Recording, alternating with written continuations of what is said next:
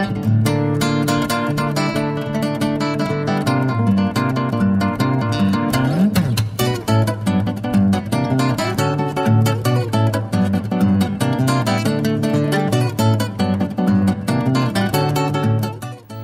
দর্শক সবাইকে আন্তরিক শুভেচ্ছা জানিয়ে শুরু করছি স্বাস্থ্য বিষয়ক অনুষ্ঠান ডাক্তার সারোয়ারের সাথে ব্রেনের কথা।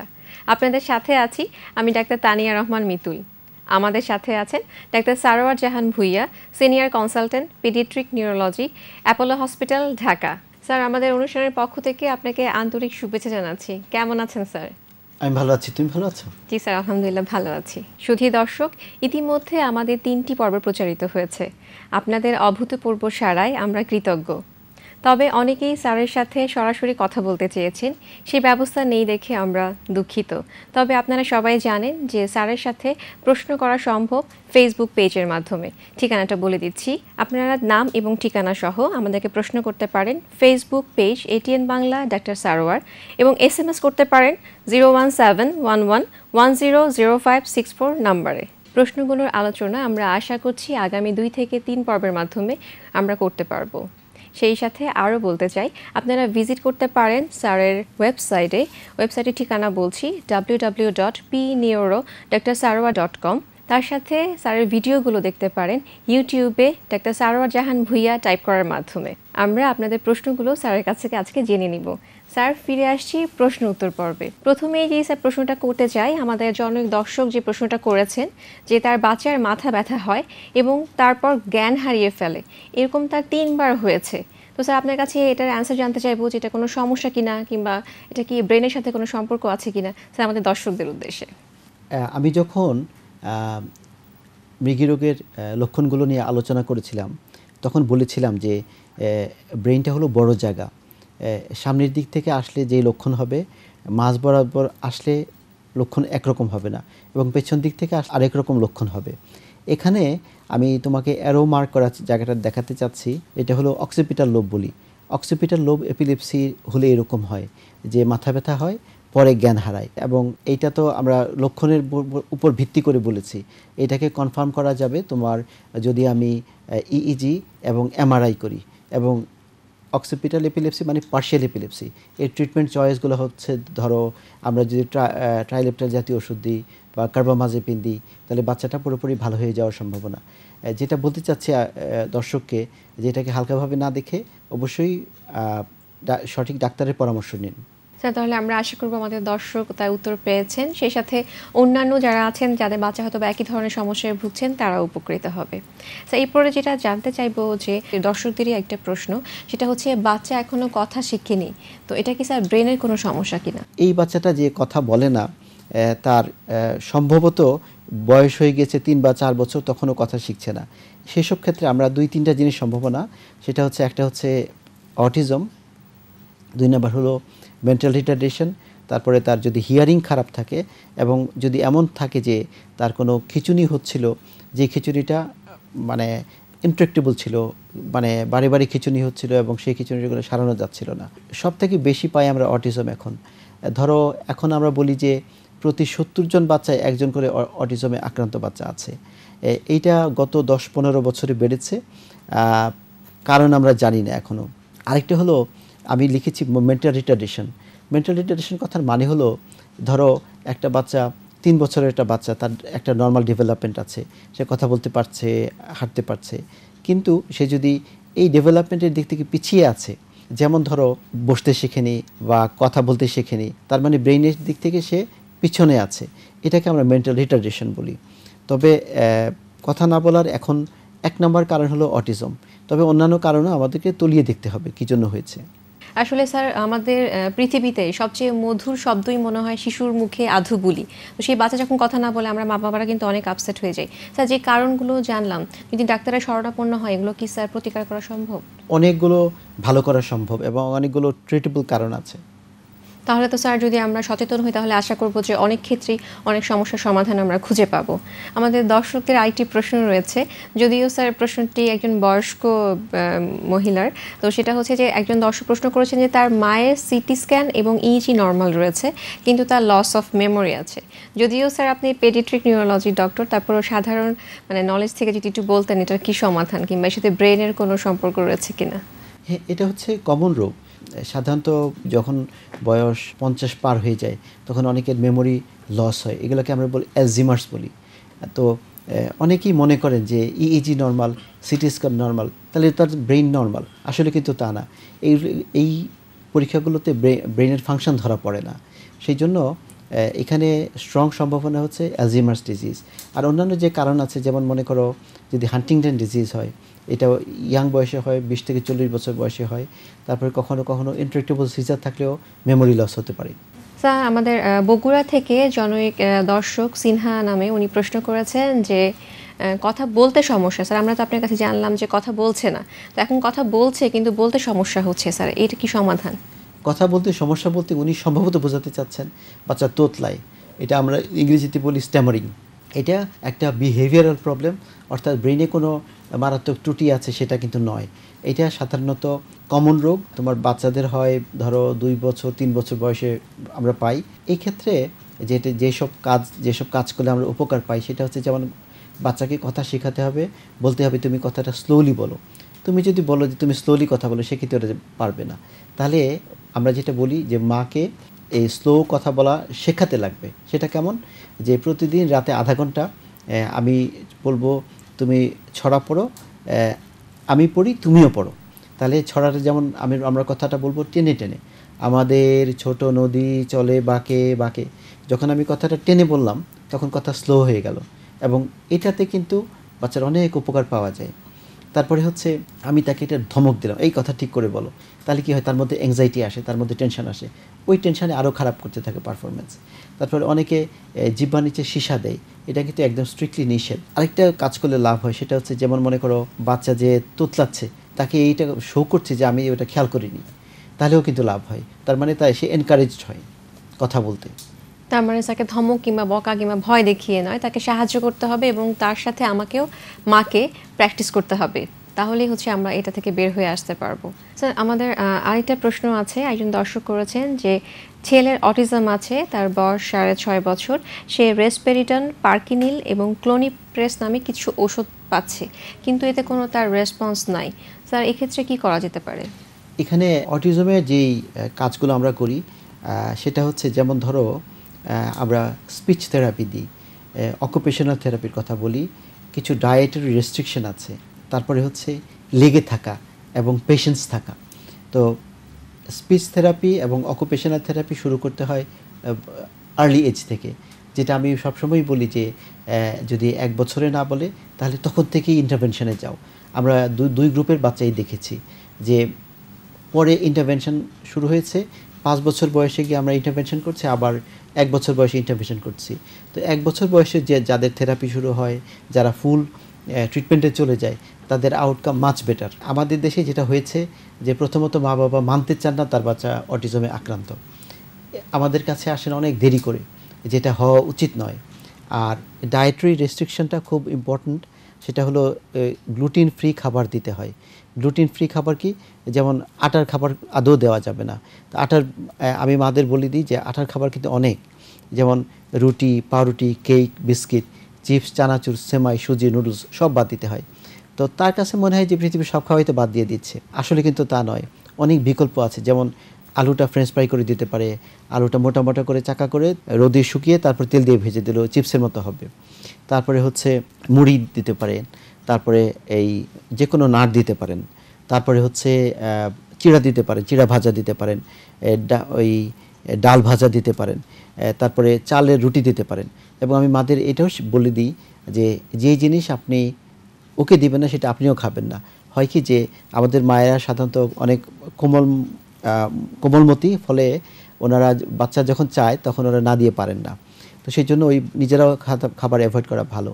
আর ক্যাসিন ফ্রি খাবার দিতে হয়, তার মানে হলো তোমাকে দুধ দেওয়া চলবে না এবং সুগার দেওয়া চলবে না।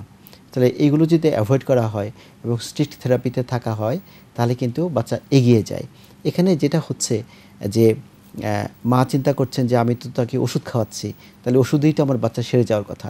আসলে কিন্তু জিনিসটা ওরকম নয়। এই ওষুধে কিছু অ্যাটেনশন বাড়ায়, কিছু স্থিরতা আনে, কিন্তু এর মানে এই নয় যে এইগুলোই হচ্ছে চিকিৎসা। অন্যান্য আপনার কাজেও লেগে থাকতে হবে। তবে এবং এটাও মাথায় রাখতে হবে যে অটিজম কিন্তু 100% আমরা সবসময় সমাধান দিতে পারি না। তবে হতাশ না হয়ে এখানে একটা আমি ভিডিও দেখাচ্ছি। ভিডিওটা হচ্ছে এরকম যে 2 বছর যখন হলো তখন তার বাচ্চাটাকে বলা হলো তোমার বাচ্চা অটিজমে আক্রান্ত, তোমার বাচ্চা সম্ভবত লেখাপড়া করতে পারবে না, এবং সে এমন তার অবস্থা এতই খারাপ সে জুতার ফিতাও বাঁধতে পারবে না। Probably never tie his shoes, and he was put in a special ed program. সেই বাচ্চাই যখন 15 বছর বয়স হলো দেখা যাচ্ছে তার আইকিউ হচ্ছে আইনস্টাইনের উপরে এবং তাকে নোবেল প্রাইজ দেওয়া হলো। এটা কিন্তু হয়েছে। তো এখন যেটা বলতে চাচ্ছি যে তুমি যদি হাল ছেড়ে দাও তারপরে হচ্ছে নিরাশ হও তাহলে কিন্তু সর্বনাশ। এই রোগে খুব বেশি ধৈর্য ধরতে হয় এবং লেগে থাকতে হয়, এটা কিন্তু খুব জরুরি এবং লেগে থাকার ফলাফল কিন্তু অনেক ক্ষেত্রে খুবই ভালো হয়। স্যার আমরা তো সেই উদাহরণটা আপনার সামনেই দেখতে পাচ্ছি। স্যার যেটা বুঝতে পারলাম যে শুধুমাত্র চিকিৎসা নয়, এটা পুরো লাইফস্টাইলটাকেই পরিবর্তন করে একটা নিয়মের মধ্যে নিয়ে আসতে হবে এবং সেই নিয়ম মেনে চলাই আমাদের জীবনকে স্বাভাবিক করে তুলতে পারে। কারণ একটা বাচ্চা যখন অটিজমে ভুগে তখন পুরো পরিবারই কিন্তু সেই বাচ্চাকে নিয়ে চিন্তিত থাকে। তো আমরা পুরো পরিবার মিলে যদি সেই বাচ্চার পাশে দাঁড়াই তাহলে তার জীবনটা হয়তো বা কিছুটা হলেও স্বাভাবিক হতে পারে। আমি আশা করব যে এই উত্তরের মাধ্যমে অনেক মা বাবাই তাদের মনের প্রশ্নের উত্তর পেয়েছেন। স্যার দর্শকদের প্রশ্ন উত্তর পর্বের মাধ্যমে আমিও আজকে আপনার কাছ থেকে অনেক কিছু নতুন নতুন জানছি এবং আরও জানবো, কিন্তু স্যার মাঝখানে নিয়ে নিয়েছি একটি বিরতি।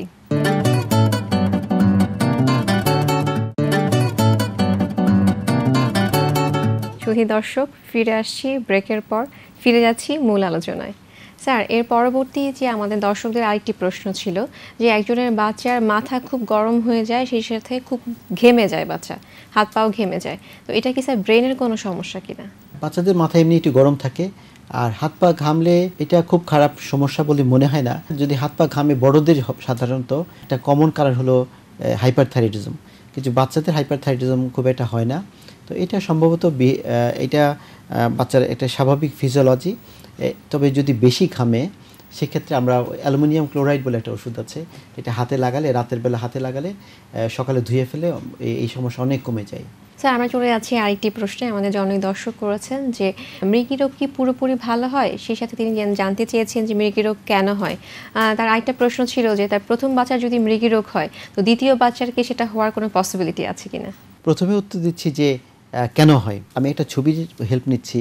এখানে দেখো যে বাচ্চার ব্রেনের ডেভেলপমেন্টও হচ্ছে এরকম 3 সপ্তাহ, তারপরে নিউবর্নে কেমন থাকে। এখানে দেখো যে অ্যারো দেওয়া আছে, ব্রেনের নার্ভগুলো ভেতর থেকে বাইরের দিকে মুভ করে। এই মুভমেন্টের সময় যদি কোথাও বেশি পরিমাণ নার্ভ থেকে যায় এটাকে আমরা ডিসপ্লাসিয়া বলি। বেশিরভাগ এপিলেপসি কিন্তু পার্শিয়াল এপিলেপসি, এবং পার্শিয়াল এপিলেপসির কারণ হলো এই ডিসপ্লাসিয়া।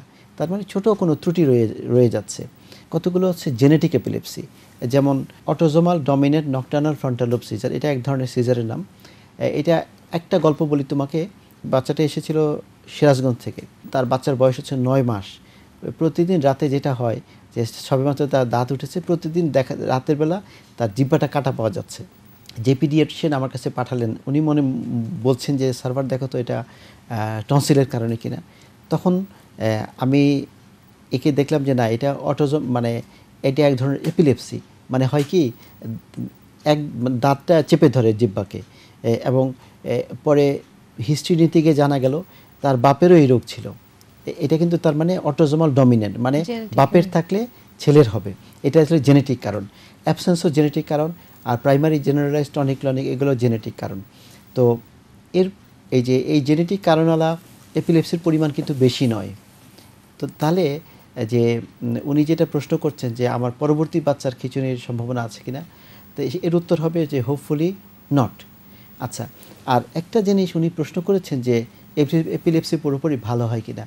এপিলেপসি যেমন মনে করো অ্যাবসেন্স এপিলেপসি, যেটা 3 থেকে 5 বছর বয়সে উৎপত্তি হয়, সেই বাচ্চাটা সেটা কিন্তু 2 বছর পর ওষুধ খাওয়ালে পুরোপুরি ভালো হয়ে যায়। আবার ধরো বেনাইন রোলানিক এপিলেপসি একটা আছে, এইটা 15 বছর পরে আর হয় না। তাহলে আমরা বলবো যে ব্রেন এপিলেপসির একটা অংশ আছে যেটা পুরোপুরি ভালো হয়ে যায়, আর কিছু কিছু এপিলেপসি আছে যেটাতে ব্রেনে ছোট খুঁত আছে, ত্রুটি আছে, সেগুলোতে দীর্ঘদিন চিকিৎসা দিতে হয়।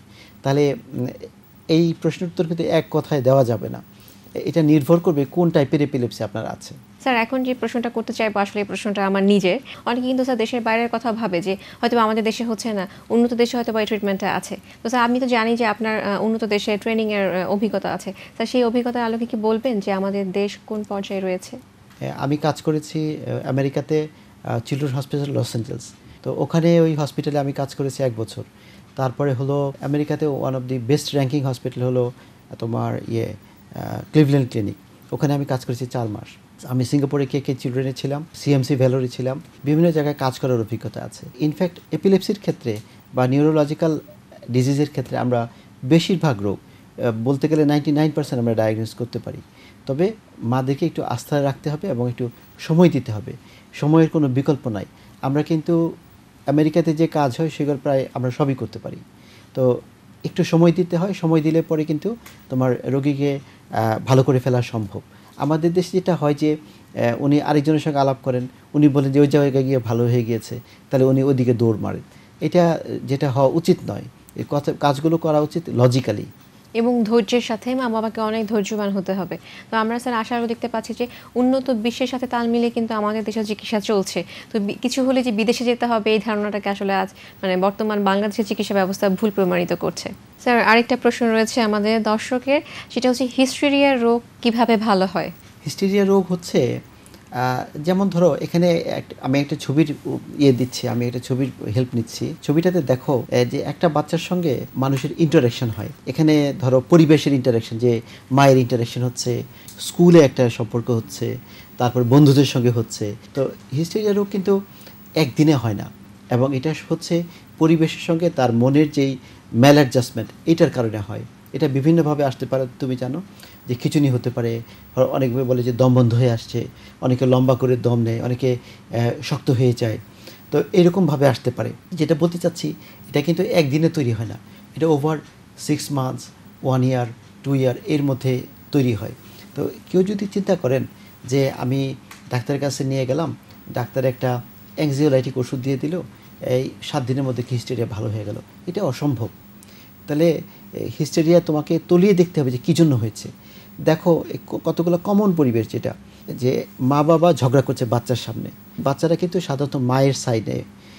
তো বাচ্চা যখন ফিল করে যে মাকে অপমান করা হচ্ছে, কিন্তু সে তাকে মাকে হেল্প করতে পারছে না, তখন এটা সাংঘাতিক তার জন্য স্ট্রেসিং। হ্যাঁ, 2 নম্বর হলো বিভিন্ন ধরনের কম্পিটিশান, যে ক্লাসে আমাকে ফার্স্ট হতেই হবে, হ্যাঁ, সেকেন্ড হলে আর জীবন বরবাদ হয়ে গেল। তারপরে হচ্ছে আমাকে সবগুলোতে A+ পেতেই হবে, অথবা গোল্ডেন করতেই হবে। যখন আপনার গোল্ডেন করতেই হবে আপনার কাছে মনে হবে, তখন কিন্তু তার কাছে সাংঘাতিক স্ট্রেসিং হয়, মনে হচ্ছে জীবন আমার বরবাদ হয়ে গেল। এখনকার সময়ে যেটা হচ্ছে যে মানে যখন ক্লাস 6-এ 7-এ ওঠে, তখন বলে যে আমার মোবাইল লাগবে, অন্য বন্ধুদের মোবাইল আছে।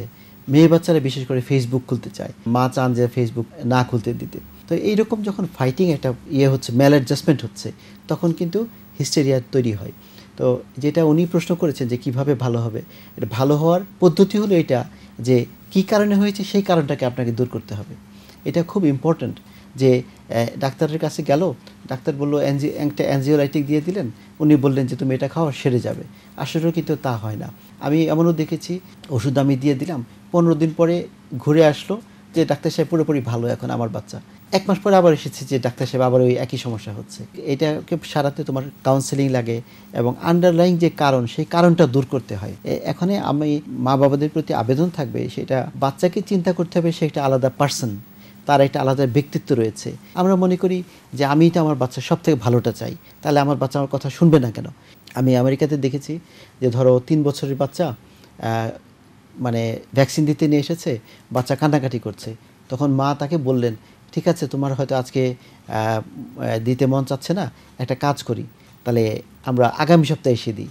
হ্যাঁ, তখন কিন্তু বাচ্চা ওইটাকে মেনে নেয়, এবং আগামী সপ্তাহে বাচ্চা এসে ঠিকই তার কমিটমেন্ট রক্ষা করে। তাহলে যেটা বলতে চাচ্ছি, মা বাবাকে যখন কোনো বাচ্চার সঙ্গে ফাইটিংয়ের সম্পর্ক হয় সেক্ষেত্রে নেগোসিয়েশনে যাবেন, মনে রাখবেন সে একটা আলাদা লোক। এই নেগোসিয়েশনটা খুবই জরুরি এবং আপনাদের কাছে আমার আবেদন থাকবে তাদেরকে এথিক্স শেখাবেন, যেটা আমরা ছোটোকালে পড়তাম যে সদা সত্য কথা বলবে। এটা এখন মারা বলে কিনা আমি জানি না, কিন্তু আমার মনে হয় এখন আবার আমাদের সবাইকে ওই কথা বলতে হবে এবং মাকেও শো করতে হবে উনি কখনো মিথ্যা কথা বলছেন না। তারপরে একটা যদি কমিটমেন্ট করা হয় যে আমি তার কাছে এটা প্রতিজ্ঞা করলাম তোমাকে বিকালে খেতে নিয়ে যাব, সেটা যেন আমি নিয়ে যাই। বাচ্চাকে এই কথা শো করতে হবে যে কমিটমেন্ট রক্ষা করতে হয়। আচ্ছা, আপনার কথা যেটা বুঝতে পারলাম যে হিস্টেরিয়া রোগটা একটা কনফ্লিক্ট কিংবা এক ধরনের দ্বন্দ্ব থেকে তৈরি হচ্ছে। সেই দ্বন্দ্বটা যদি আমরা শেষ করতে না পারি কিংবা সমাধান করতে না পারি, সেই ক্ষেত্রে আসলে শত ট্রিটমেন্ট দিয়েও আসলে কোনো লাভ হবে না। সেই বাচ্চা সেই দ্বন্দ্ব থেকে বের হয়ে আসতে পারবে। আর স্যার একটা ব্যাপার বুঝতে পারলাম যে বাচ্চাকে আসলে আমাদের প্রতিদ্বন্দ্বী নয়, তাদেরকে সহযোগী হতে হবে আমাদের। আর আমরা তো বাচ্চাদেরকে আসলে সবচেয়ে বেশি ভালোবাসি, তাদের জন্যই সব কিছু করা, কিন্তু এতটুকু হতে চিন্তা ভাবনা আমরা এভাবে ভাবছি না। এভাবে ভাবলে হয়তো বা স্যার আরও অনেক কিছু সহজতর হবে। অনেক ধন্যবাদ স্যার আপনার প্রশ্নটা থেকে। স্যার আসলে এই উত্তরটা থেকে আমরা আসলে অনেক কিছু জানতে পারলাম এবং আমরা মা বাবারা আশা করছি যে এ থেকে অনেক সচেতনতা অবলম্বন করব। স্যার আমরা চলে যাচ্ছি আরেকটা প্রশ্নে। আমাদের একজন দর্শক প্রশ্ন করেছেন যে তার মার বয়স 52 বছর, তার একটি স্মল ইনফ্যাক্ট আছে ব্রেইনে, তো এটা কি কোনো বড় ধরনের সমস্যা কিনা? ব্রেইনের যে কোনো অসুখকে আমরা হালকাভাবে দেখি না। ইনফ্যাক্ট মানে হলো তোমার রক্তনালীটা ব্লক হয়ে গিয়েছে, রক্তনালী ব্লক হয়ে গিয়ে ব্রেইনের একটা জায়গাকে দুর্বল করছে। কোন জায়গায় ব্রেইন দুর্বল হয়েছে এটার উপর নির্ভর করবে তার কত দূর এফেক্ট করবে। যেমন ধরো সামনের দিকে একটা জায়গায় একটুখানি ইনফ্যাক্ট হয়েছে, তাহলে তেমন কিছু সমস্যা হবে না। এই মাঝ বরাবর একটু ইনফ্যাক্ট হয়েছে, তাহলে তেমন কিছু সমস্যা হবে না। কিন্তু যদি এটা বেসাল গ্যাংলিয়াতে হয় তাহলে তোমার পুরো হাত পায়ে পঙ্গু হয়ে যাবে। তাহলে বেসাল গ্যাংলিয়া যদি অল্প জায়গা আক্রান্ত করে তাহলে কিন্তু ভীষণ বড় রকম সমস্যা হবে। এখানে যেটা করার আছে সেটা হচ্ছে কি যে রক্তনালীটা কেন ব্লক হলো, ইউজুয়ালি হয় কি যে ডায়াবেটিস যদি কন্ট্রোল না থাকে, যদি তোমার ধরো ওবেসিটি থাকে, তারপরে লিপিড প্রোফাইল যদি ভালো না থাকে, তাহলে এইগুলো হতে পারে বেশি। তো এইসব ক্ষেত্রে অন্যান্য অ্যাসোসিয়েটেড যে প্রবলেমগুলো আছে সেগুলোকে অ্যাড্রেস করলে পরে রোগীর আর সামনের দিকে বাড়ার সুযোগ নাই। স্যার আপনাকে অনেক ধন্যবাদ। আমরা আশা করব এই প্রশ্নের উত্তরের অনেক তথ্যের মাধ্যমে আমাদের দর্শকরা অনেক উপকৃত হবে। সুধী দর্শক, কবি বলেছিলেন, এই পৃথিবীকে আমি এই শিশুর জন্য বাসযোগ্য করে যেতে চাই, নবজাতকের কাছে আমার এই অঙ্গীকার। আমরা অঙ্গীকারবদ্ধ হই, আমাদের একটু সচেতনতা আর ধৈর্য আমাদের বাচ্চাদেরকে সুন্দর এবং সাহসী জীবনযাপনে সাহায্য করবে। আজ এ পর্যন্তই। আপনাদের সাথে আবারও দেখা হবে একই দিনে একই সময়ে একই চ্যানেলে। সে পর্যন্ত ভালো থাকুন, সুস্থ থাকুন, নিরাপদে থাকুন এবং সেই সাথে অবশ্যই এটিএন বাংলার সাথে থাকুন।